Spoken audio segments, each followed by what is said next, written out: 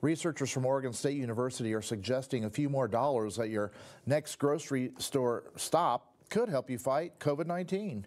Jordan Williams spoke with the lab's lead researcher and has more. Oregon State University's Linus Pauling Institute is suggesting multivitamins and vitamin C-rich foods like this tangerine that can be found at your local market could help fight infections like COVID-19.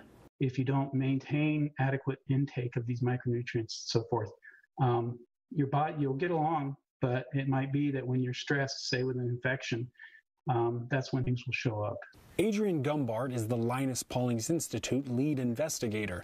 He's been studying vitamins and the immune system for about 20 years. Gumbart's research suggests not only taking multivitamins daily, but also an added 200 milligrams a day of vitamin C. Federal guidelines only suggest 75 milligrams for men and 50 milligrams for women.